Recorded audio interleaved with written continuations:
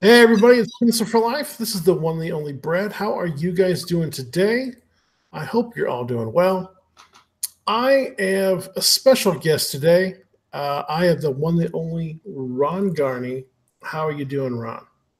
Can you guys see me? Yes, they can. Hi, everybody. I'm doing good. Uh, How are you? I don't know yet. Well, we got a live chat going, so once they start popping in here, we'll get some Nobody's stuff there. going on. No, Tyler is in the chat right now. I was talking to him earlier. I Can know I go to YouTube and see this or you no? totally can. Yeah. Uh, So where do I? yeah. Oh, let me. I'll put the. I'll send you the link, or it's Pencil for Life, just like my Twitter handle on YouTube. So yeah. Anyways, how you doing today, Ron? I'm doing good. Awesome. Justin's in the chat. He says, "Hey." There, Uh, gotcha. 656 comics are in the house. Those guys are great. Well, You're gonna have to mute me, by the way, on the YouTube channel. Justin's in the chat. He says, "Hey." there, Uh, gotcha. there you go. Six comics are in the house. weird Those guys are great. Well, What was that? By the way, on the YouTube channel. Justin's in the chat. He says, "Hey." Ron, you got to mute that, buddy. There you go. Six comics are in the house. Those guys are great. What was that? By the way, on the YouTube channel. Ron, you got to mute like that, buddy. 8 different. Yeah, you got to mute the YouTube channel. What do I have to do? Mute the YouTube channel. Ron. Mute that. Ron, Okay. I'm you gotta hearing mute like that, buddy. 8 different. Okay, now There you go. Okay.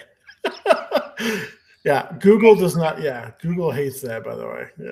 and, So, yeah. You can still see the chat though. So, when it comes up, so 656 Comics in the house. They're independent comic guys from El Paso. They're great guys. Rising Leeds from Australia. He's a good dude. And Mangle Shank's in the house. So awesome, guys. Thanks for joining us today, by the way. Sorry for the weird start. Yeah. for them. Them too. Yeah. I got to try to, play both of you here. But Ron, honestly, thanks for joining me today. I wasn't expecting that you actually would. I was quite surprised when you said yes. So Why? What are you surprised about? I've messaged so many people, trying to get them on there. It's hard, sometimes for guys to, share what it's like to draw comics and work in the industry and stuff like that. So I don't know. I'm a social butterfly. What can I there say? you go. There you go. Social butterfly, you are. So Ron, let's start with the basics. How did you get started into comics? Lord have mercy. That's a long story, but We got time. yeah. Uh, I started. Well, obviously, like most, I read comics when I was little. Mm-hmm. I kind of grew out of them. I got into other things like music and sports, and girls. And then I got to college, and then right after college, my last year, I was working as a bartender at a restaurant bar, and wasn't sure what I was going to do after college. And then one of the bartenders had a Secret Wars comic Mm-hmm. reading, and he let me see it, and I was like, "Oh, this is really cool." And I knew I liked the idea of filmmaking, photography, and I was an artist, and it seemed to check all those boxes. Uh, because of the compositions, the storytelling was, it's sort of like doing storyboards in a way. Yeah, it's a I different really, way to tell a I story. love the whole idea of storytelling. So anyway, I kind of got really reinterested right away, and I went down to the store he got the comic from, and I got a bunch of comics to read, and I kind of got hooked right away. And I started reading old, let's see, I was reading Miller and John Byrne, and Mm-hmm. I think one of the first ones I picked up was a John Byrne comic called Season of the Witch or Night of the Witch or something like that. And the FF were living secret identities in Connecticut, and it was just fascinating to me. I just really got into it, and so I thought, oh, I could actually do this. I could, this is something I could pursue. And I talked to the guy at the store about it, and he said there was a Marvel tryout contest in a book they were having, and he pointed it out to me, and I entered that. Didn't win. I think Mark Bagley won. And Mark, I believe Mark did win. Yeah, Mark Bagley won it. And so, but it lit a fire under me, because when I was growing up, I was always pretty good at art and drawing and whatever, and it lit a fire under me to keep pursuing it. Even though I didn't win, it made me want to pursue it even more. The challenge of getting in. And so that's what happened. And I found out that the guy who drew Secret Wars, that Secret Wars comic, Mike Zeck, just out of dumb luck, happened to live right down the road from where I lived. Really? Oh, cool. Yeah, it was bizarre. Somebody told me, said, yeah, that guy Mike Zeck lives in West Haven, and I was right there in Westville, which is the next town over, road. And so I looked it up in the phone book, and there was his name. I'm like, holy crap, there's Mike Zeck. And so I called him up and left him a message. I wouldn't suggest anyone else do things like that.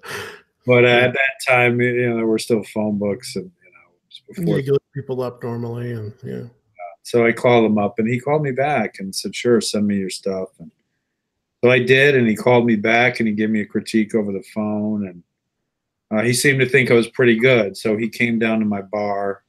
I was bartending. We started hanging out a little bit, and he asked me to if I wanted to go play volleyball, I think, or go to a convention. And that's really kind of where it began.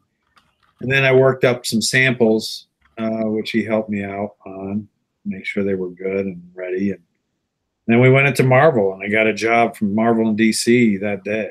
DC really first. God, I wish it was that way today. Yeah, well, I had been practicing before I even met Mike. I'd been practicing drawing, for a bit.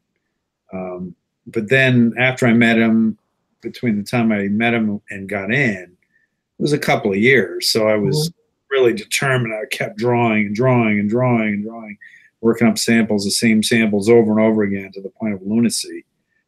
So by the time I went in, I was pretty ready, I think. And so I got home. DC offered me an Animal Man, the Animal Man book, and Grant Morrison was writing that. Cool. But I did 8 pages of it, and then the guy who they originally asked before I came on changed his mind, said he wanted to do it. So they bought my 8 pages, and so then I just went with what Marvel offered, which was, I think it was G.I. Joe. Mm-hmm. And that's how it began, really. So cool. But it was pretty bizarre that it was Zeck, that his was the comic I picked up, and then he turned out to live down the road. He brought me in. Well, what's funny is very similar story in not too far from me. Sal Valuto lives out here. Oh yeah, I know Sal. I remember I loved his Moon Knight stuff. Yeah, he did. Moon Knight, Power Pack, and Black Panther, and he found Adams influenced. Yes. He found me working at. I was working at a data center, just sketching, and his guy who runs the servers found me over there, and said, "Hey, you should meet Sal." And so Sal's kind of been my mentor, and so I inked, some of his Black Panther stuff, not Black Panther, his Phantom stuff that he does overseas right now, and things like that. And so he kind of got me started towards this career that I've always kind of wanted to do anyway. So, well, that's cool. Yeah. I see we both have our guys that we totally. Yeah. Muttman in the chat would like to know, what is your the most favorite comic book you've ever worked on? Hey, Muttman. My favorite. It's funny because as I finish each one, they're sort of my favorite at the time, I'd say. Mm-hmm. I know my least favorites, but I would have to say at this point, probably Daredevil. Really? Okay. One I did with Charles Soule. That's Justin's. Go ahead. Oh, I was going to say in the chat, Justin was saying your Charles Soule Daredevil run was his first Daredevil run book he ever got. So okay, yeah. Thank you for the compliment. Evolution Arts, right? Yes. yeah, I really enjoyed doing it. One, it was I had done Men of Wrath right before that, which was a creator owned. Hmm. But I was really getting into the, just inking my own work. And then when they offered me Daredevil, I had an instant sort of vision in my head of how I wanted to look, ink wise and color wise. So I had a lot of, I really pushed for a lot of creative control on that. Worked very closely with the colorist on it to give it a real different look than anything that was on the stands. And I kind of wanted the reader, when they opened it up and looked at the coloring work and the ink work, to Yeah, like they were looking through Matt's eyes, sort of radar-y, just something different. I'm gonna pull up some of the artwork right now, actually. So Okay. while we're talking, yeah. Yeah, cool. So I think I got a couple of pieces here from Daredevil. Conan, my other favorite. Yeah. And there we go. Daredevil, right there. I love the way you use your black and whites to really make them stand out in the scene. Yeah, it was difficult to work on the coloring for that, because the black and whites work in a certain way where you're leaving lines off. Like I deliberately leave lines off to let trick the mind's eye into filling the form in on its own. Yeah. You have to be very careful with the color because that can kind of thwart that whole idea. So a lot of my stuff is really kind of can be a little bit more interesting if you just see it in black and white. Mm-hmm. But I wanted the coloring to have a really unique, interesting look. Like that splash page, mm-hmm. I can't show you, but that splash page originally looked very traditionally colored. Like it had a blue sky with sunset, and it just wasn't satisfactory to me. I wanted it to be different, so we put the texture on with the dots and did a monochromatic feel because I wanted to feel like Daredevil's eyes looking at it in a way. Okay, I get you. Yeah. See, I appreciate your art style the most because I'm colorblind, so. Are you really? Yeah, I'm red green colorblind. So I will usually work in tones, which is why, I put you on that top 10 list of, my favorite artists. I love the way you use your line work. I love the way it looks.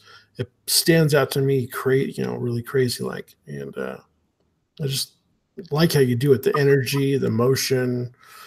You don't seem to over black things. You do it just enough. Don't blacken enough. Yeah. 656 in the comics, or 656 comics says, Ron's run on Night Stalkers was our jam. Those were the first comics we read back in the day. So cool. Yeah, see that. Thank you. Muttman asks, who do you think colors your work the best? Oh, jeez. You're going to get me in trouble if I answer that. No, you're totally fine. Secrets I enjoy all of them for different reasons. I mean, honestly, I liked working with Matt Milla on Daredevil. He's great because we have and had a very close relationship because I worked with him on Amazing Spider-Man as well. And so for this, he was very open to my ideas and really pushed himself to come up with, a really unique look along with me for this book. And so I always appreciated that professionalism and what a talent he is. So he's great. I love working with Richard Eisenoff on the Conan stuff. Mm-hmm. He's great. I mean, all these guys, but these guys were all great. Marta Gracia, even for a short run on X-Force, was great. It's definitely a safe favorite. With doing a heavy black and white style, how do you tell the colorist what you're looking for on the page, or do you just let them go wild? Usually, like I'll make suggestions, but what happens is I'll send the pages and then they come back with their, like originally on Daredevil, I sent him all kinds of coloring ideas, like some Andy Warhol, a lot of black and white photography with splashes of neonish color on it, just to give him inspiration for where I wanted it to go. And then he would send back some colors, and then I would just basically go over them with him and tell him what I thought worked and what didn't, and you know, till we got to what we both liked. You know, that's how it worked. Because like with Richard. The piece I have pulled up right now, you know, you did the thing with the tones in the background again, and we mainly just see the red that really stands out. You know, because I personally, what I was. That's a good example of what I was saying when I had sent them black and white photos and flashes of red and neon things, you know, just to make it noir, and then just have the red be the, you know, or the color be the focus, an intense focus. Okay. So you want the color just mainly on Daredevil himself, because I probably would have went a step farther and put the red and the stripes on the flag as well. But well, if you look at it, it's just a really dark value of red. Is it? Oh. Lights, you know, the light's hitting it at a different angle. It's not black. It looks like it is, but if you really look at it close, it's a very, very, very dark value. Huh. My eyes can't see it. Right. You said your color. Yeah. So it was the same with Richard Eisenoff. You know, when we started on Conan, you know, I wanted something a little more European on that book to, you know, to match the kind of penciling I was doing on it, and plus the, you know, the old world that Conan inhabits. So you know, I asked him if he could do something more watercolory, and he actually went to town and started doing blue lines of the work, or working off of a scan and coloring it on paper, and then rescanning, coloring it in you know, on the computer. So it was a nice effect. Yeah, I pulled up the cover for. I think this is issue 1 or 2. The first one. I have that original. Oh, you have the original? Oh God, hell yeah! I want to see that. If you want to show any more original artwork there, we do not mind at all. So I'll bring some of this over. Heck yeah, baby. I'm all about the original artwork. I love original artwork from artists. So yeah, some of the stuff, like most of the interiors, I'm doing digitally, but the covers I'll do. You know, I do normal, you know, console style, because. So.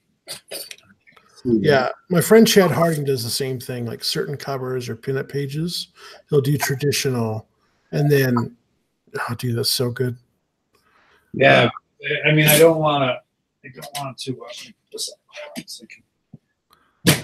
want to. You know, I want to have some things in hand, so I tend to do the covers, a lot of the covers. Like I have some of the Daredevil covers. Let's see if I can pull these up. Oh, please, yeah. I'm sure the audience would love to see it. In the meantime, Risey says he was looking at some of your work, Ron. He loved your Juggernaut. And he used to have the Uncanny X-Men issues that you worked on. Oh, yeah. The Juggernaut. Piece of Muttman was saying, I loved your art on Hulk. When I first discovered it, Captain America #2 cover seemed to be a new style with your artwork. Is there a moment you can point to where your style changed? Here's that cover that you were just. Oh, okay. Oh, that's so nice, dude. So I'm sorry. What was the question again? My style changed when Captain America #2. The cover seemed your art style seemed to change a little bit. This is Cap when we came back, Wade and I. I'm not too sure on which one he's talking about. If you could be a little more specific, man, Captain America. I did a lot of Cap. Yeah, I did the first run, which was 444, I think it started, and then it went to Liefeld and those guys, and then it came back, and we started with Captain America #1. So maybe that's what he's talking about with the submarine. Maybe. I don't know. My man's, he probably got in his comics about the same time I did, so probably around that time. Cover? Was it the one where the shield is? We're just waiting for a reply for him still. In the meantime, the shield with bullets ricocheting everywhere. Right. Yes. Okay. I remember that cover where he's charging in from the right or the left. Well, he's crouched down and he's, there's a girl behind him. and he's covering them both up with the shield, and you just see the bullet design, ricocheting around the submarine. That's the number 2 I think I remember. That's what he's talking about. My friend Jess Smart Smiley. By the way, Jess, you're an awesome dude. Stay positive. He says a sickness. He's bedridden for right now. So, no, he's a cool dude. He makes children's books, actually. But he is asking, what is your favorite inking technique? My favorite inking technique. Or how do you normally ink, I should say? Like anybody else. I mean, I just do a pencil drawing, and then I start out drawing over with the ink. Maybe I start with a pen, and then I just build it up. And then the areas I want whited out, I'll use white out, or I work all that out in the pencil. Like I erase the areas I want to take out to get that black and white effect. Do you ever use masking fluid? Yeah, sometimes. I normally use whiteout pens, make energetic slashes with them, or get in a little tighter. But once in a while, I've used the fluid. Cool. What do you start with your major blacks first, and then you do all the detail work, or do you leave your major blacks for later in case you want to change them? Like the hardcore shadows. I do all the big blacks at the end. Oh, okay. I do everything. I delineate everything first, and then I go over with the big solid blacks after, and then I build up the line weights. Oh, okay. It becomes an artistic process because you do the pencils, no matter how tight you are in the pencils. Most of the time, once you lay ink over it, you see things that need to change. And then if you erase the pencil out from underneath the ink, it tends to get much thinner. And that's why you need to, beef it all up with a brush or another pen or something like that. Do you use a brush or a quill, or what do you use? I use technical pens, and I use brushes, the Winsor Newton Series 7. Sometimes to fill in the big blacks, I'll even use, a Copic marker if I have to. Yeah. Here's just a standard whiteout pen. Okay. Flares. A lot of times, what I like to use are these calligraphy pens. Like this is a calligraphy pen, and you can. What's good about it is you can get a thin and then just twist your wrist, and then it makes a nice chunky, thick angle to the line weight, which is really effective, and it saves you time from having to go over with a brush.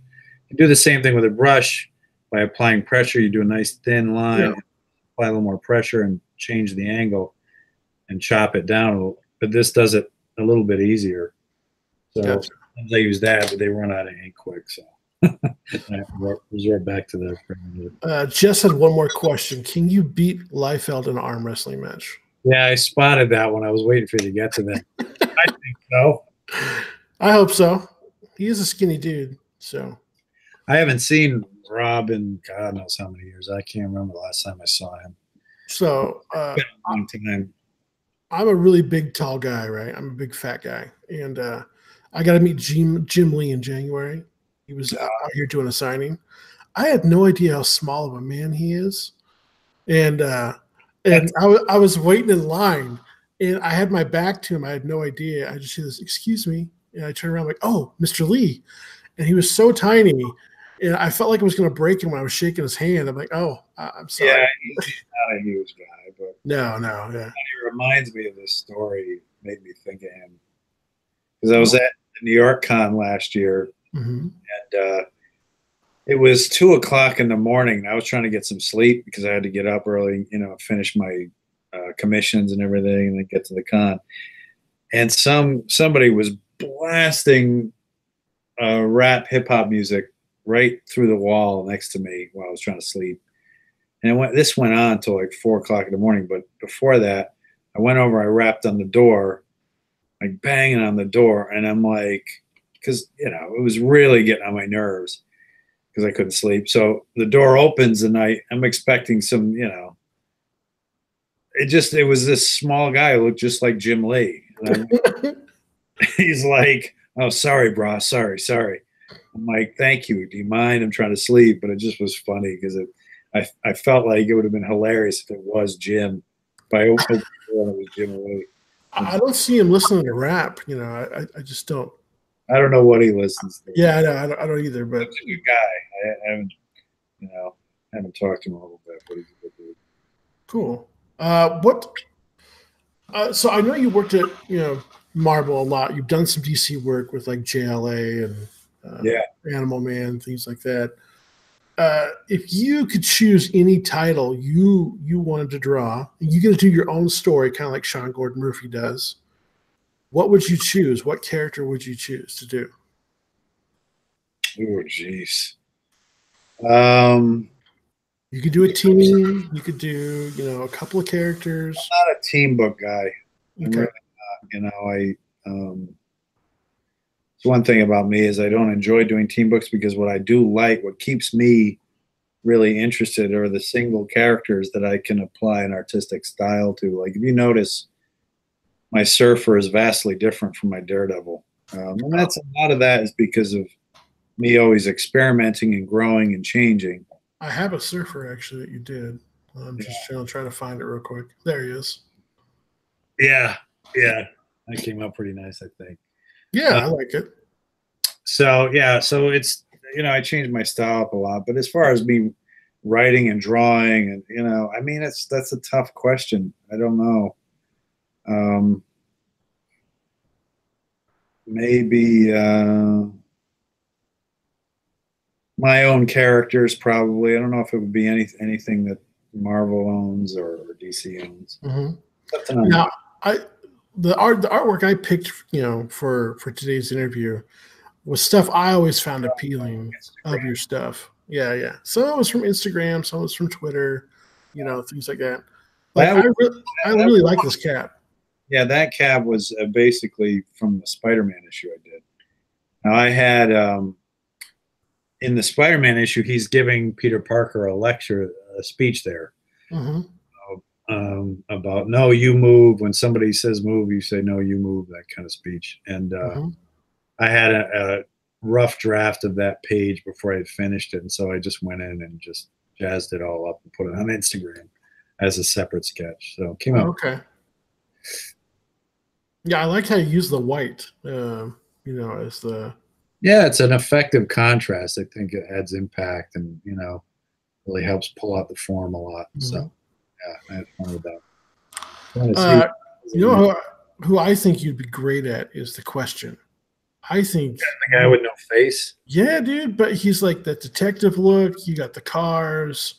You got that nice Stark style. I think that would work well with your. That'd be easy style. For sure. Wouldn't have to draw his face at all.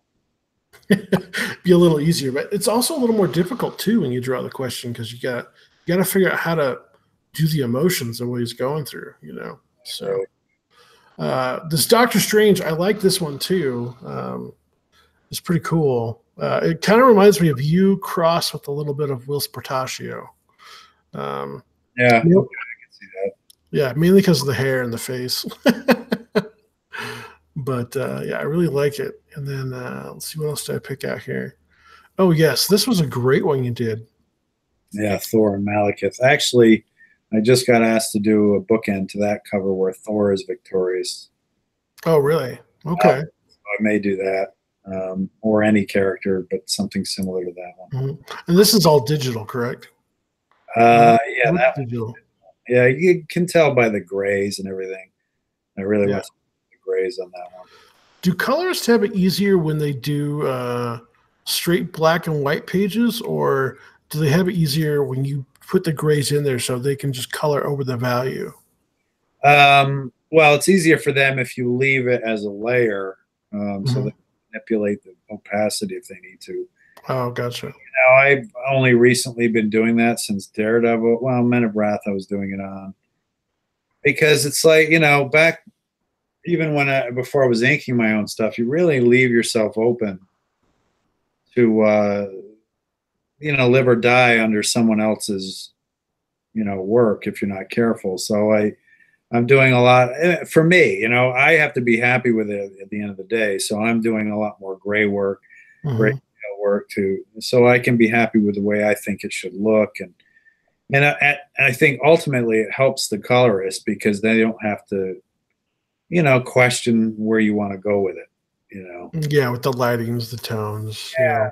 So I mean, I think it definitely helps them. Okay. Muttman would like to know. Oh, go ahead. Muttman was asking, can you talk a little bit more about working on Cap and what it was like for you? So, Muttman, let's see, Mighty Geek. Hey, Mighty Geek, K Blonde, Risey Lee. yep. I bloody love Vic Sage. I don't know who that is. Muttman. Okay, so it says, I love Ron's Captain America. There's a real patriot comes through. Can you talk about working in Cap? Is that the question? Yeah, that's the one. Yeah. Okay. When I first got offered Cap way back, it was an instant yes for me. Like it took me all 2 seconds to say, oh yeah, because he was one of those characters that I had done a lot of dark characters right before that. Before I did Cap, I did Night Stalkers, Moon Knight, a little bit of Daredevil, Ghost Rider. You know, it was all dark stuff. And I had originally wanted to get into comics so I could do like Superman, and my samples to get into Marvel were Captain America samples. So I fancy myself more of a superhero, like Cap sort of artist. That's what I kind of wanted to do. But I was obviously willing to take on, you know, what was offered me at the time, you know, which was Ghost Rider and Moon Knight and those characters. You know, I had just started, so I felt like I had to pay my dues. So I was, you know, I wasn't going to say no. So by the time Cap came around, I was really ecstatic, and I had an instant vision in my head how I wanted the book to look. And actually the font for Captain America with the shield streaking through was my idea. Nice. I designed art, you know, I penciled the way I wanted the logo to look, and then I think it was Todd Klein who came up with a font for it, and so I really had fun because I was able to artistically sort of direct the entire look and revamp of that book. No, is this volume 3? That's why it was even more of a shame when it got taken away ultimately after 9 issues or so. I don't know how many issues it was, because, you know, we were so inspired, or at least I was so artistically inspired, and the stories were great. You know, I worked with Mark Waid initially, and the first time I met him, we talked about where we thought the book could go, and I said at that time True Lies had come out, and I liked that movie. It was an action movie, and I thought it would be a great idea to have Cap sort of disappear out of the country and, you know, see how the rest of the world would treat Captain America, because I love adventure stuff. I wanted it to feel like that, like Cap goes on these adventures to, you know, these spy adventures or something, you know, rather than it just be you know, set in America. So that's really how the whole Man Without a Country storyline sort of evolved, and you know, things from that point on, like the Japan issue when we came back around, all that was sort of loosely based on these conversations I had with Mark and his own visions of it too, you know. So that's where it went, and I loved always giving him an iconic feel. Every time artistically, I wanted every time you look at Cap to always feel that sort of somebody you could admire, you know, like, and there's not enough of that, you know. I think, you know, I'm going to say maybe a father figure, but just somebody who's a real hero that, you know, is steadfast and 100% committed to his ideals. And so I always liked that idea with that character, and I tried to, in a quick visual, always exude that about him. So whether it be his chin up, or I remember there was a double spread I did of him fighting these guys at the end of the last issue I did with Mark, you know, and helicopters coming in and he's fighting all these guys, but it's just very majestic, you know, rather than it just be a standard fight scene. I wanted it to feel like this is what Captain America is all about. Yeah, I get that. When you're showing his ultimate Cap, where he was, you the other universe, he was more of a son of a bitch. So You did Sentinels of Liberty too, right? yes, I did. And Yes. you wrote that one, correct? I co-plotted it with Mark, Okay. you know, with ideas and stuff, but ultimately it was more Mark than me, That's true. but that was more of a consolation prize because they took the main book away from me. Mm-hmm. Yeah, to be honest, it wasn't a lot of fun. We came back after all that, after all was said and done. At that time, Marvel was very chaotic, I would say, and so it was my career was up and down, it was all over the place because I was on books and taking off books, and do you want to do this? And so it was, all within the span of a couple of years. I did Hulk, Surfer, App, Sentinel of Liberty, Yeah. all in a few years because of the chaos there. Was that because of the few years after Image started and everything was kind of going crazy? Yeah, it was bankruptcy. Marvel went through bankruptcy, and yeah, okay. You remember how the industry was; it exploded because of the multiple copies and like that. It started because of baseball cards and things like So the collector market, speculator market, really took off, and so once Spider-Man, Todd McFarlane's Spider-Man jumped and became like the biggest selling thing, then everything, became like that. They were looking for the next big money maker, which was X-Men. That sold 7.5 million copies. So I think stockholders and everything were desperate to keep that going. And you can't. It's a house built on toothpicks at that point. Yeah. So that's basically what happened once the sales started tanking, and the collectors and speculators got wise to it. They stopped picking up all those copies, and the stores started, were backfilled with all these, polybag comics and gimmicks and things they couldn't get rid of. Mm-hmm. So the story, just to tank the industry. So here's a good question. Did you make more money back then in the 90s when it was booming than today? Like your page rate. Royalties or page rate? Your page rates. Because I know back then a lot of guys were getting paid really big bucks for page rates. Yeah.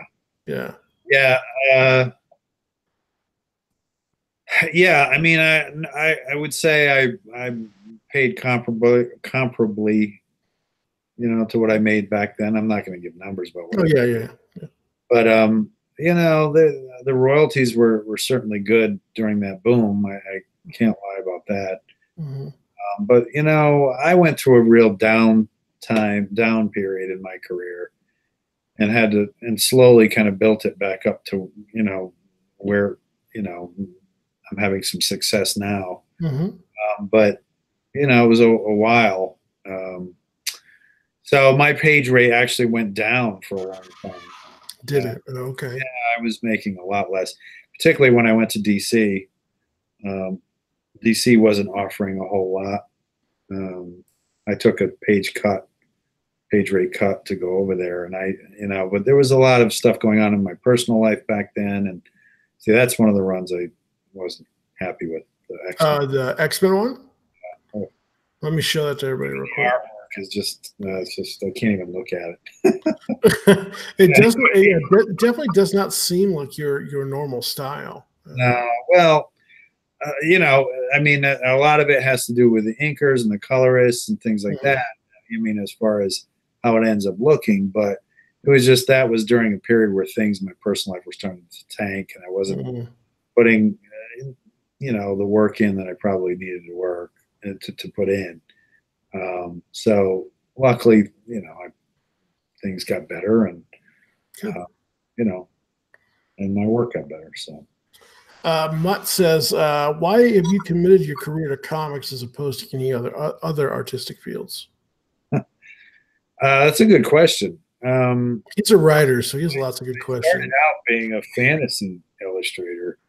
Like I had all these paintings I had done in college and fine art paintings, and I was also always into sports and music, and comics just sort of happened. I mean, I pursued it once I discovered the comic books at the bar that time, and then it just sort of kept going. I was doing local work for magazines and things like that. But then once I got the first job in comics, it just kept going from there. And it's one of those things, before you know it, you've got 10 years under your belt and you just keep going, and I like doing it. It's been good to me. I've traveled the world. I've gotten to meet wonderful people. So there's lots of great things about it that kept me going, even through the downtime. Mm-hmm. That's basically why, it's a good career to have. Yeah. Now, I've noticed some of your pencil work, when you do your covers and things like that, it's very, very loose. You don't fill in like solid. A lot of artists will like go the sections where they need the dark blacks and put the X's and stuff. Like on this cover here, you just left a lot of lines instead of actually, like drawing feathers or doing hard shadows and stuff like that. I was wondering why you do it that way. Well, that was at a time when I was just having my pencils colored. Mm-hmm. I would go extra tight and fine with the lines. I mean, that's fairly tight.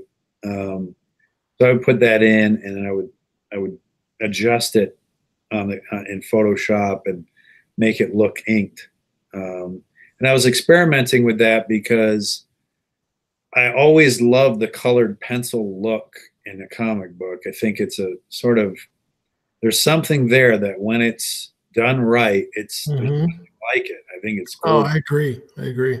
Absolutely gorgeous. And so I was experimenting a lot with that back then, and trying to come up with pastel tones and stuff. And sometimes it was a success. And the problem is it's the best of times, the worst of times. If you're not tight or you're not doing it just right, it can look like a disaster. And there were pages when I'm under the under the deadline gun, and you have to get it done because the editor's breathing down your neck. Mm-hmm. You can't put the extra time in that it needs to get that special look to it. So, like I said, when it was great, I loved it, and when it wasn't so great, it wasn't so great. But there's some stuff I did in Thor where it was the scanned pencils, and I just love the way it looks. If you can create your own comic, this is from Mighty Geek Studios. If you can create your own comic, what type of story do you think you'd do? I love science fiction, mixed with philosophy, so something like that. Yeah. Do you have any sci-fi art? Because I don't think I've seen a lot of your sci-fi art. Sci-fi art, I have a lot in my sketchbooks.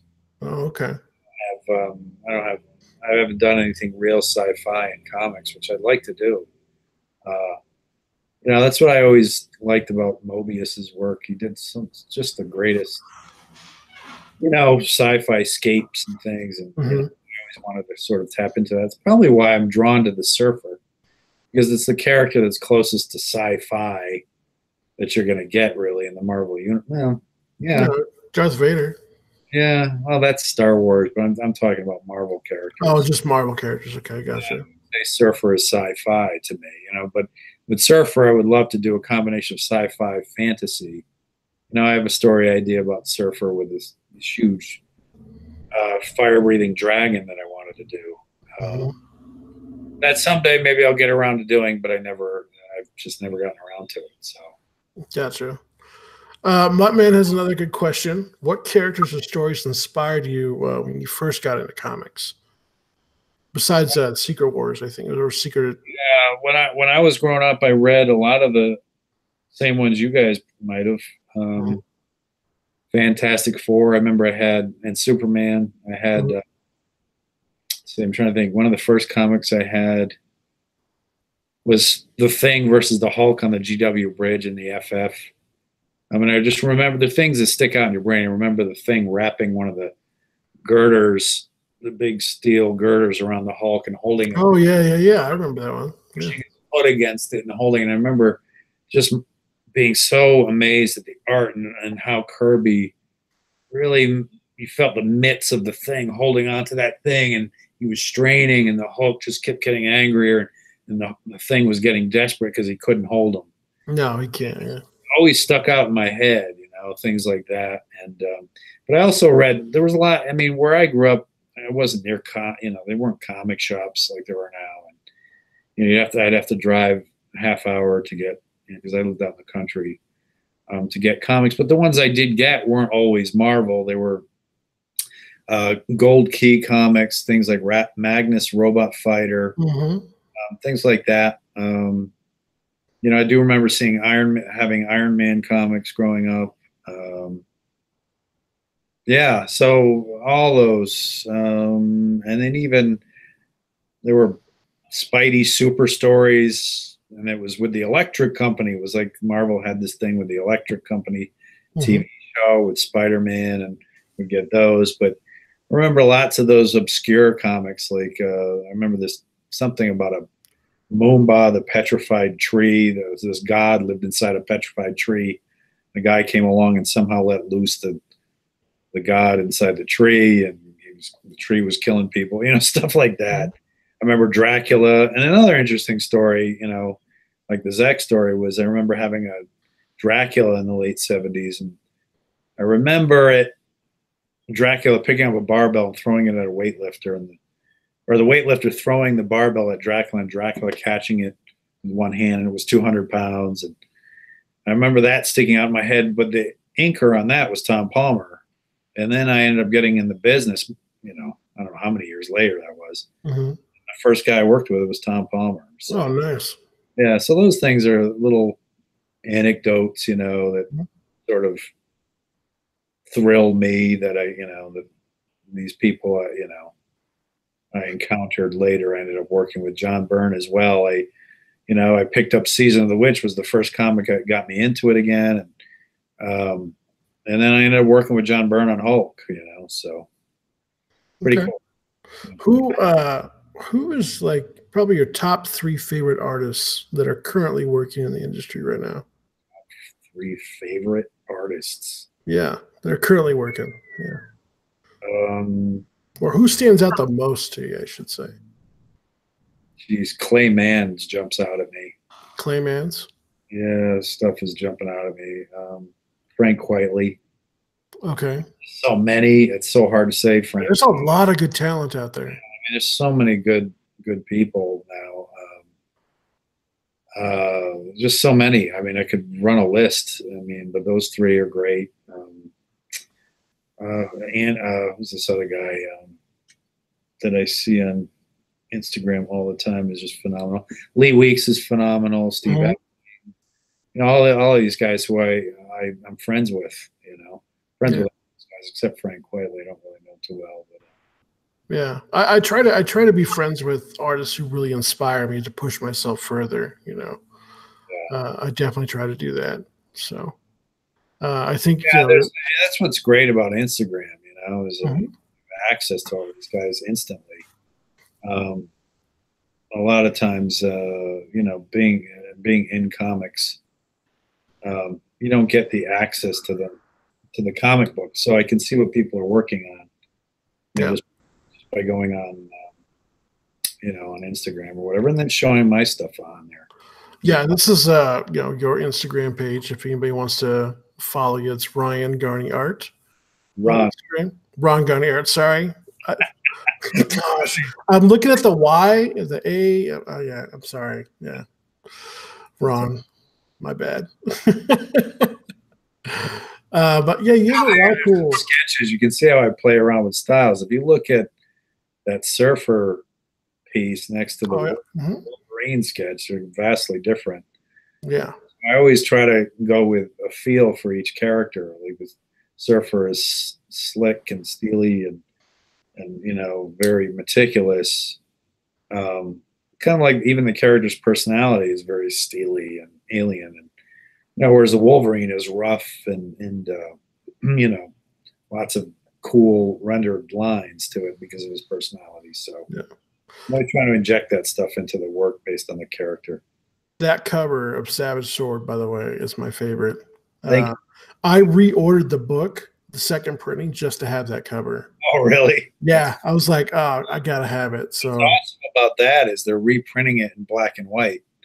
the whole book? Yeah, if you look on there, it says present stunning black and white. So In October, okay. All 5 issues is going to be collected in one big thing that's just in black and white. So I'm really excited about that because, like I was telling you before, sometimes when I do the penciling, I leave stuff out deliberately that the coloring will fill in that I don't want filled in the black and white. But it's obvious, that's fine. I mean, the colorist did an awesome job. I love it. But this will show like things that make it really interesting. Dude, I'll be buying that one for sure. Travis Gibb, who's a great writer and independent comic guy, he asks, Travis Gibb. Yep. He asks, what writer has been the best to work with through your career? You guys. I love working with a lot of them, all of them. Well, I have some that I had some issues with, but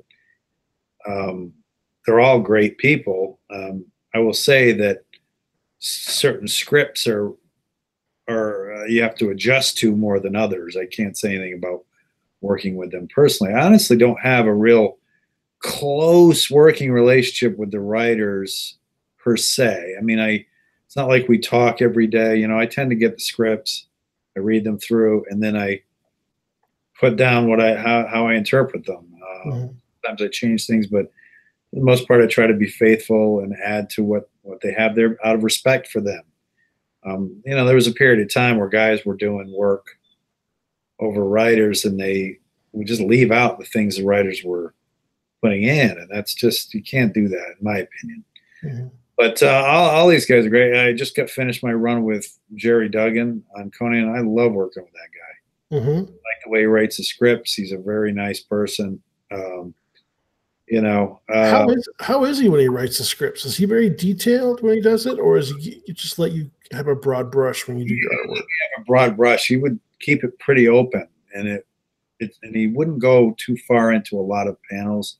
Because if it gets more than 5, it starts to become difficult, because what people don't realize is you're working on something that's ultimately going to be this big.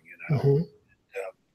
You have to really get in there in the detail and things like that, and it's my job to make it impressive visually. And the more that gets put on there in terms of dialogue and boxes and rhetoric and whatever. It gets more and more difficult to pull off something that's visually going to make you go, wow, So he left me a lot of room to keep it open and larger and do some good, clean, clear, large storytelling, which I appreciate. They're all good. I mean, Charles was great. I love Charles Sewell. He had very unique ideas, that hadn't been done before for Daredevils, which I appreciated. So I was into his writing for that reason. I worked with Jason Aaron for a long time on stuff. I love his writing. He's good. Yeah, he's good. There's so many guys going so far back, all the way to the beginning of my career, Mark Waid to Terry Cavanaugh to Howard Mackey to, they've all been great. Dan Chichester, they're all great for their own reasons. So, but I've enjoyed them. It's always been a learning experience for me and a challenge to adjust to each one. And I think because of that, it's allowed my work to keep, evolving too, so it's been good. Muttman would like to know, or he has a statement. Your Hulk had a tremendous energy to it. I've always wanted to see you return to that character. Any interest in doing future Hulk stories? Yeah, I would love to do another Hulk story. I don't know when, if, how, or if it'll ever happen, or when it would ever happen, or what have you. But I am always about drawing a big, giant green monster. So when I first was offered Hulk, I was like, yes. I'd love to draw the Hulk, but yeah, Have you ever done Swamp Thing? never. Well, I did him not Swamp Thing, the Man Thing, and the Oh, Hulk. okay. He was in a couple issues of the Hulk, I think. But that's it. But no, I haven't done Swamp. That DC is Swamp Thing. Yeah, no, yeah. And I've only been with I was only with DC for a couple of years, and I've been under contract with Marvel. Every few years, my contract, we renegotiate. Oh, so you have an exclusive deal with Marvel right now? Oh, gotcha. How's an exclusive deal work, actually? Can you give us a little bit of insight about how that works? It's kind of like a sports contract, really. You negotiate a deal that's exclusive to you. Based on what what you've done and your qualifications and your work you just finished doing and your value. Basically, you have to negotiate your value. And be realistic about it. I always know when not to go for too much, because I try to keep a good sense about where my value is and then have proof to back up what I think my value is, and then present that in my negotiations, whether it be fan base or sales or what have you. So you have to be a businessman about yourself and not be afraid to ask for what you think you deserve, but also not be afraid to stop yourself from asking for too much. Okay. Because, at the end of the day, they should be happy and you should be happy, and you meet in the middle, and okay, this is where we're willing to go with it. Gotcha. So, that's basically how it works. So, and be reliable. I would say that your biggest advantage and attribute you should have is reliability and dependability, and produce the work and produce it on time if you can, and be good. There's ways around making sure that you get the work done on time. But I struggled a lot with that in the beginning of my career, and it's through experience that I learned, because there were periods where I was getting, the editors were up my rear end, for lack of a better term, trying to, get the stuff done. And so it would make my work suffer. And I had to really come to terms with what I wanted to present to the fans versus what I would present to the editors. Because the editors, they're under pressure as well. And so you're, as editors, are responsible for taking care of their pressure in addition to your own, in addition to the inker's you're responsible for making everybody get their stuff in on time, including the editor. Yeah. It's the editor's job. I'm actually responsible for making sure the editor gets his stuff done. So it's a lot of pressure, and you have to learn how to surf that. So you have to make a choice on what you want to be, and not take on too much or more than you can handle, and be realistic about it, and be able to say no to them and say, look, I can't do this in this amount of time. Gotcha. And that's one of the reasons why the industry's gone towards arcs, creative teams that are in arcs, because it keeps it going and it takes the pressure off. And I'm grateful for that. Ultimately, I used to be more like, oh, I really want, just to stay on a regular book and be there every month. But that's, your work is going to suffer. I don't care who you are. Ultimately, I agree. It's going to suffer. And I would rather do a 5-issue arc, take 2 issues off, and be able to breathe and keep doing the quality that I want to do. Some guys are faster than others. I don't know how, there's guys like John Romita Jr., for instance, who can, just muscle that stuff out. I'm fast enough and I can get stuff done, but he's, What does it take me to pencil ink a page a day? Or is it a day, 2 days? Depends on what's on the page. Okay, gotcha. A cover can take me 4 hours. Sometimes it takes me a couple days, So it's in that range, but it's always within a day or two. Okay. I tend to work in mass. Like, I'll go through and I'll pencil the whole book, like do the layouts of the whole book, so I can get a feeling of momentum and rhythm. And once I've done that, I don't have to sweat going to each page and trying to figure out how I'm going to draw it. And then I go back and I start from the beginning, and then I do a bit, and then I jump ahead when I get stuck. because every time I get stuck, it eats up time me trying to figure it out, and I can't figure it out unless I leave it. So I go ahead and I start working on other pages, and then I go back, and then usually what I couldn't figure out will jump out at me when I look right at the work. Yeah. Like, oh, that's why that hand is too big. But sometimes you're so close to it, you can't see it, and you're trying to figure out what it is. And then you figure it out later because you go back and boom, it just jumps out at you. So it's easier that way.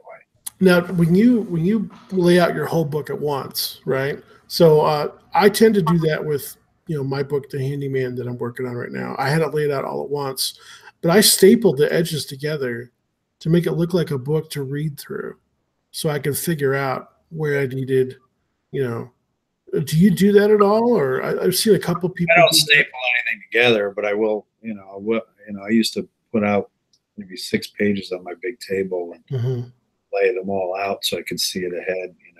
I know lots of guys do that. Chris Pacciallo, I think, does it that way. So you can see all the images. Gotcha. I've wanted to meet him. I've never got to meet him. He's a good dude. I've only met him once. I don't really know him.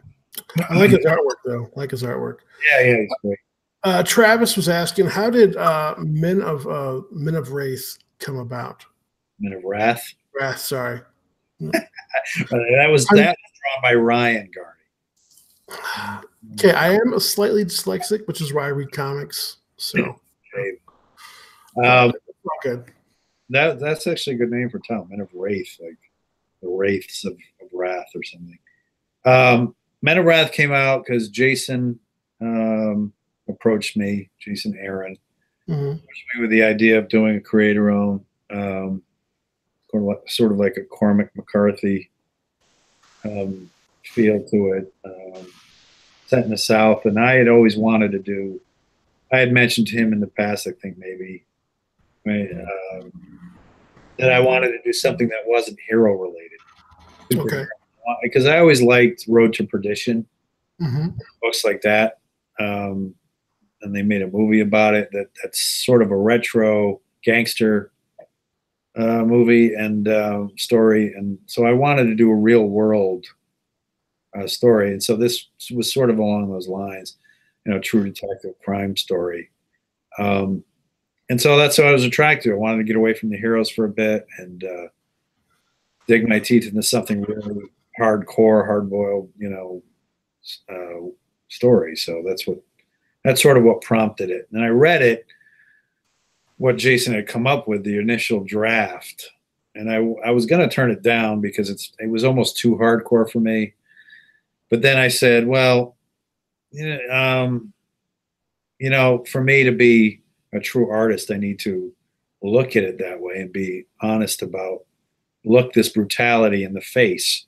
And that's the only way I could really truly call myself, an artist, if I were going to draw it, is to look it in the face and accept the violence that's happening within those pages as part of the art, And once I was able to wrap my head around it, I mean, maybe, it was my way of justifying me drawing it, I guess. Okay.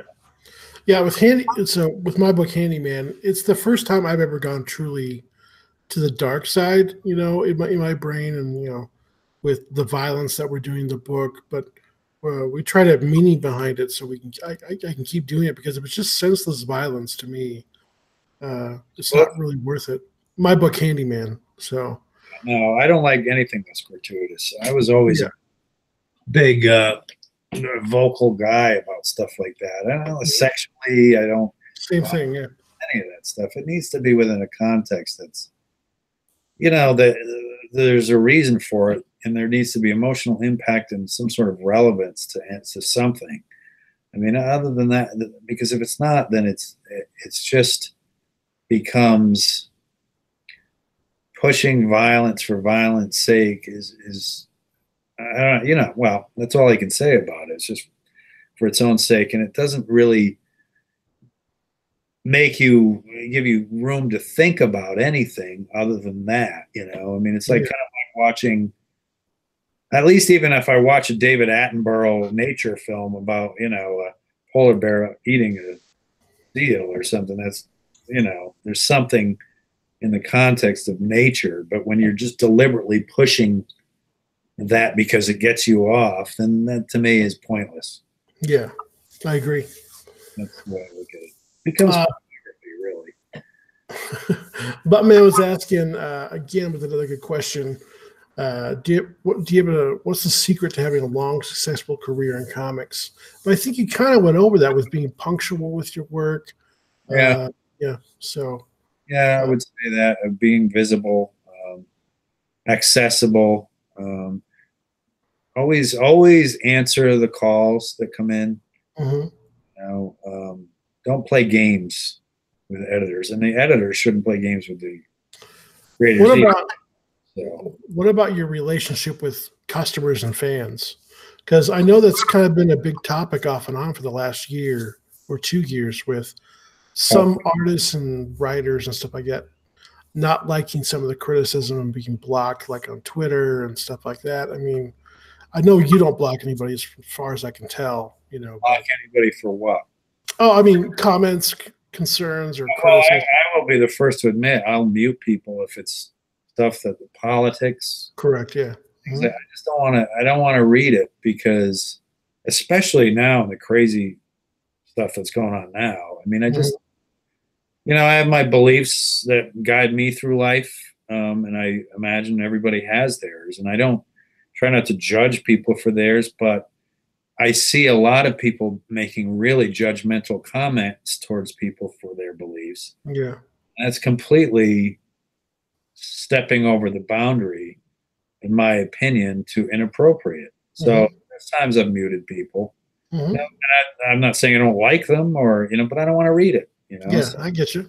I'll mute them or if I feel like, and then, I'll unmute them.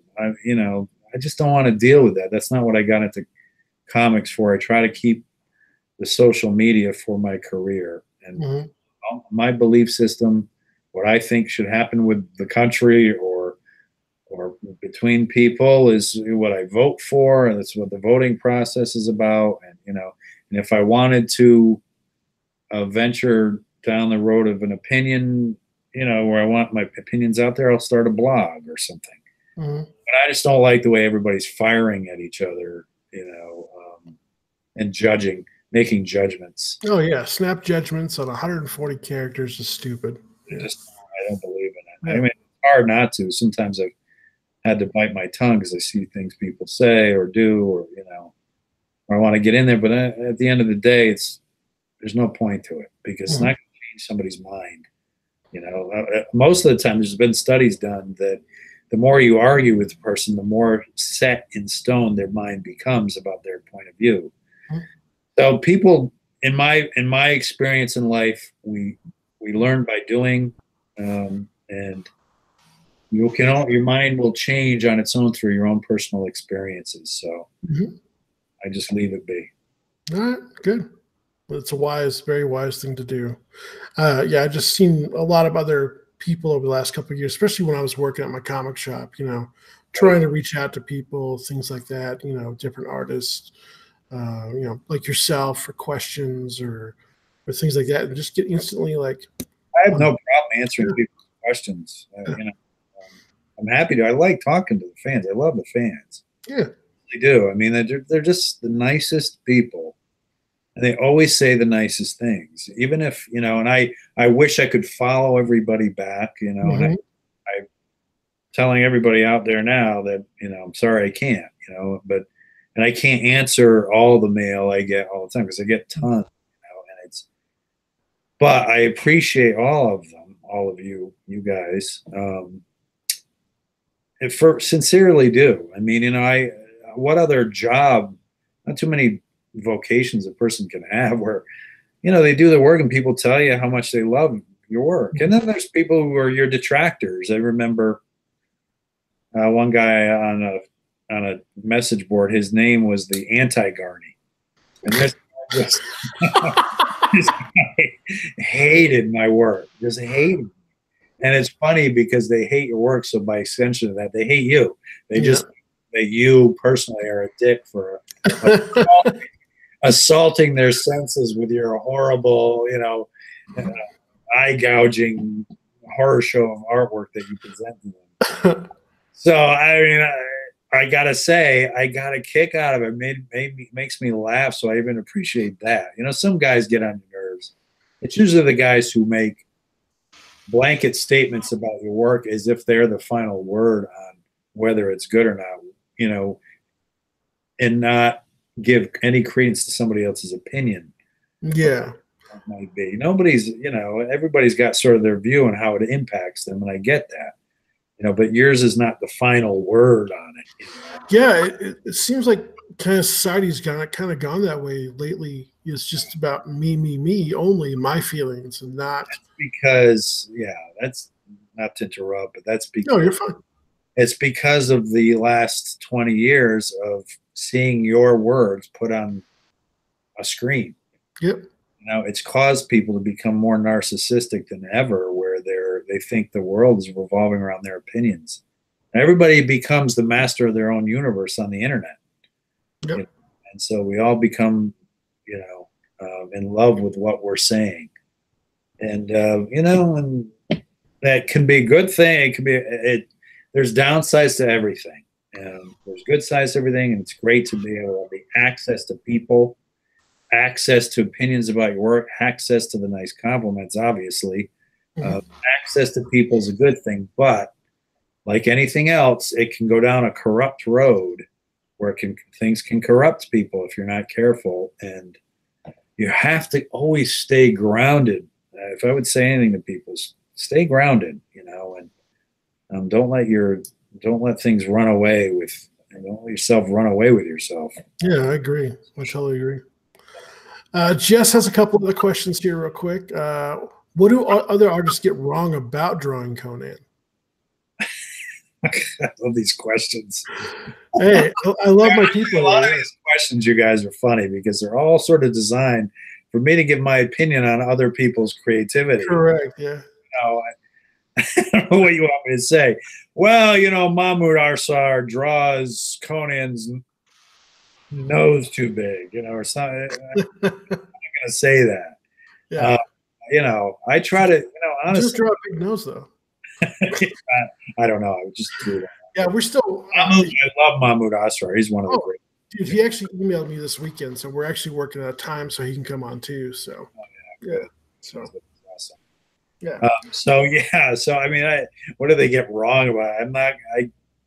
I would tell you what they get right about it more than anything. You know, and if I were to say anything, I've seen in the past, I won't say any artist because can't remember who they are, but I've seen guys draw him, I think, too big. You know, a lot of these guys that you see in comics would have to be on 20 years of steroids to be the size. Yeah. In a Hyborian age where access to food and everything else, unless you're some kind of complete genetic anomaly freak, you're not going to be, you know, like a Mr. Olympia running around swinging a sword, just for the fact that, one, your body for a guy like Conan's height would be a little not so mesomorphic, because the guys who tend to be muscular naturally are shorter guys because they're mesomorphic. Guys who are long and tall tend to be a little more ectomorphic. So a guy like Conan is living in an era where, you know, he's running around and battling. He's going to be burning off a lot of muscle and fat. So he's not going to be. I try to look at things it's cool to look at, yeah. But I try to be a little bit more believable about. Oh yeah, I get it. Yeah, because I remember. Yeah, not to say I haven't drawn guys too big. I have. Conan, Hulk, you know, it's the Hulk. So. Conan #1 for Marvel. If you look at it back in the day, he was so skinny back then to where with the way he's drawn now. It's kind of crazy. So yeah, he had to be on steroids or something. He's skinny now compared to what he was back then. No. In the first one, he was a lot skinnier. Yeah. So. Well, I think John Buscema drew him correctly, you know, but John Buscema drew everybody correctly. So there's just, you know, it all depends on no interpretation is wrong. Let me just say that. I mean, if you have your particular vision of what you want Conan to be, that's just as legit as anybody. My interpretation is that's not how I would draw him, but anybody's interpretation is legit. So it doesn't exist. So anybody's interpretation is legit. Jess also asked, when's the Ron Garney Brad Ashworth collab coming? In what genre? Yeah, well, I don't know. We're gonna do it first. Brad and Ron, Betty and Veronica. Oh, there we go. Yeah, that'll sell well. Let's see. Muttman was saying, let's see. Oh, hey, how should a comic artist stay healthy and balanced, by the way? That was a good question. I was going to bring it up because I know you do jiu-jitsu, right? Brazilian jiu-jitsu? Yeah, I owned a jiu-jitsu school. I teach. I've taught. I don't teach as much anymore because I've had a few operations. I had a shoulder operation and knees and stuff. So I still train, but I had a school for a number of years and I love doing it. I love it. I've competed in tournaments. But I'm older now. I mean, I'm 56, so my body doesn't want to do what I want it to do as much. My brain is still 30. Yeah. Physically, I could get excited, but I can't do it as much. But what was the question? I mean, so how should an artist, keep themselves, healthy and balanced? Sure. I mean, because you're sitting all the time, you really have to get up and move around. I try to get up every hour and at least move around, but I exercise, and I try to stay healthy and eat right. As you get older, the eating becomes paramount and staying in shape becomes paramount. And, don't put your body through the stresses that you put it under when you're younger. I was younger and I was lifting weights. I was really into, at one point bodybuilding and lifting weights for years, and I got really strong and I damaged my shoulders because of it. And, so I would say, I don't know how old most of you guys are, but pace yourself and don't overdo it. Everything in moderation. There's real wisdom to that. It's true. When you're younger, you think you're a world beater, and even in jiu-jitsu, I thought I was a world beater. I wanted to prove to myself or whatever. It's fun. I don't even know that proving anything myself, but it was just fun to do. And you want to be a world beater. And that comes with a price. Everything comes at a price. So, you live by the sword and die by it. So, go easy, but exercise and stay in shape and, and live a good life, live a good lifestyle. This can be a lot of fun, but if you let yourself sit too long and get out of shape and let it get to you, you'll emotionally and mentally break down because this can be a lot of pressure. And as fun as it is, there's a lot of pressure to doing this as a career because it's competitive. It's stressful for the time consumption. If you're trying to raise a family and you've got deadlines, it's very difficult to meet the demands of deadlines and have a family and people that require your attention. So you really have to keep yourself in order, like any career. So that would be my advice. Yeah. So like I've been, out of shape for a long time. I'm a really large dude. So like I've been doing a lifestyle change. You have been? Yeah. So like the last couple of weeks, like I've changed my diet completely. I've been, more active, walking because I got a park right across the street now.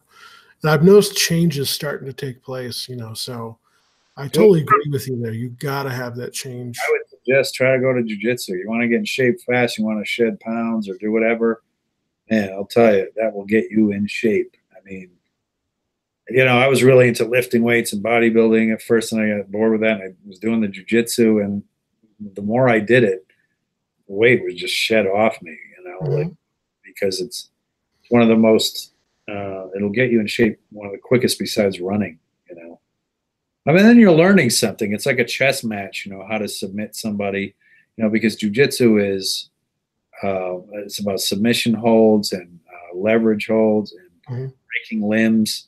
Using someone who's bigger and stronger, using their leverage against them, using your body weight on a joint to break or snap or choke them unconscious, so it's fun. I mean, it's fun to learn those things and to know how to defend yourself even, can't stress that enough to people. I saw Peter pull me out. He jumped on. Hey, I Pete. know. Yeah, Peter's a good friend of mine too. He's a good guy. One last question before we wrap this up. I want to give Nick W the question: does Ron plan on launching any crowdfunding comic series coming up? I've seen the success a lot of these guys have, and if I'm going to do that, I want to do it not just because it's a big money, like, oh, I can get money, because I think that's what a lot of people do it for. It's like free money to them, and I'm not going to use it for that. If I'm going to use it, it's because there's something I want to put out there, and it's the best avenue for me to go to get it done and get the support. Mm-hmm. I think most guys would do it for that reason, but I've seen a couple of questionable fundraisers for some things that I don't think it's appropriate, in my opinion. So don't ask me who. I'm not going to ask you. Don't worry. Or what? But I've seen a couple things. Yeah. Yeah, I would do it, and I would hope it would have I would get the support I'd be looking for. I've seen, look at Ethan Van Sciver. What did he make? Oh, he's pushing 800,000 right now. That's insane. Yeah. Yeah. And today, as long as he gives back, he gives it back.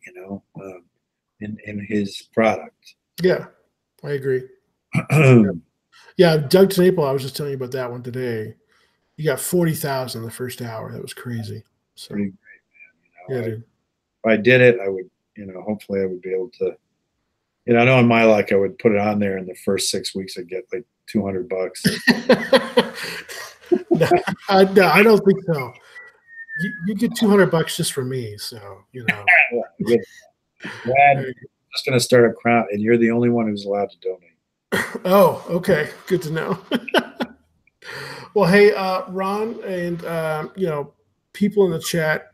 It's been I think it's been a good conversation for the last hour and a half. And yeah, I really enjoyed your guys' questions. I see other questions, so I'm sorry if I couldn't get to all of them, but I think we got most of them though, or we went over a lot of everything. So my drawing environment real quick. Drawing environment's important. I like having things that inspire me. The internet's even great for that. Comics, posters on the wall, my kids' drawings inspire me. Real quick, what do I focus on? Other artists do. We already went down that road. Yeah. Crowdfunding. Okay, yeah, looks like we got to a lot of them. Yeah, we did. So I want to thank you for being with me, Ron. Honestly, my pleasure. I'm sorry that you guys don't want to take you up on it, because to me it's fun to connect with all the fans and stuff. So yeah, and maybe we'll have you on again in the future. And if you ever got a product you want to shill, let me know. For sure, man. Yeah, dude. I'll let you know what's happening. Yeah, no worries. Hang out for a minute. I'm just going to end the broadcast. Oh, real quick. How do they get a hold of you if they want to get a hold of you? Probably on my social media, on Instagram. Which I did put both in the description, by the way, down below. So you can click on it and go right to his stuff. Probably the easiest way. Instagram, you can I think you can email people on that. I have like 100 mails I haven't gotten. Private messages, but it's hard because a lot of those are from girls just saying hi. Yeah, those fake those Instagram girls, yeah. So but that, or you can email me at yenrag@aol.com. I'll try to get to them, but I get, again, literally from yesterday, I deleted most of my mails. I got down to 250, and they jumped up to over 600 in a day. Damn, dude. And I keep trying to get rid of and they unsubscribe to some of these things that just automatically attach. So it's try to get to them if I can. Cool. And I want to thank people in chat: Buttman, Peter, Nick, Jess Smiley, Yes. Mighty Geek. Yeah, you guys are all awesome, dude. You guys are all awesome. You guys, you're awesome. Pete, see you around, buddy. Sorry I couldn't get to you earlier. All right.